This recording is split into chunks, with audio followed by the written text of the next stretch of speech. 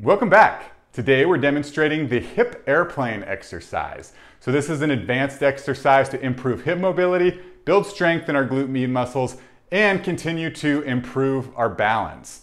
So the premise of this exercise is we're going to start on a single leg, and what I want you to imagine is that if this is your hip joint and you've got your hip socket and your body up here, you're going to be moving your body back and forth over that hip joint to stretch those muscles, improve hip mobility, and build that strength. So to perform, what we're going to do is it's a single leg exercise. Main thing, make sure your knee isn't locked out when you do this position. You've got a slight bend in the knee, and you want this back leg engaged. So when you're at the bottom of the position, you want to be in a nice T. You don't want this back leg just kind of hanging out down there. So make sure your right leg is engaged, and then from there, you're going to just turn your body to the left, so you kind of drop that right hip bone, and then from there you open up to the right